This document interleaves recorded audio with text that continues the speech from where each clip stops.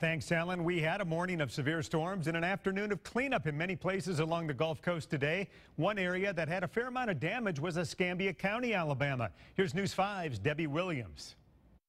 This is the same storm system that did all that damage in Louisiana. Well, when it arrived in Escambia County, Alabama this morning, it was still packing a punch.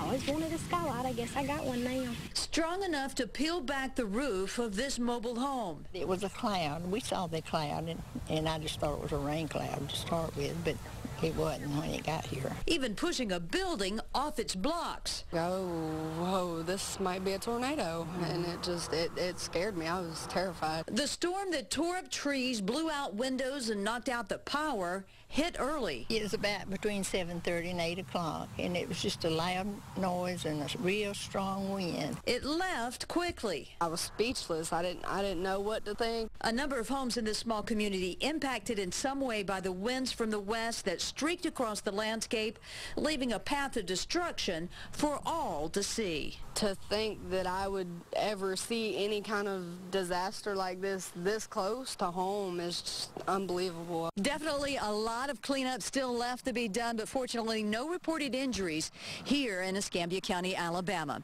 Reporting from the Pineview community, Debbie Williams, News 5.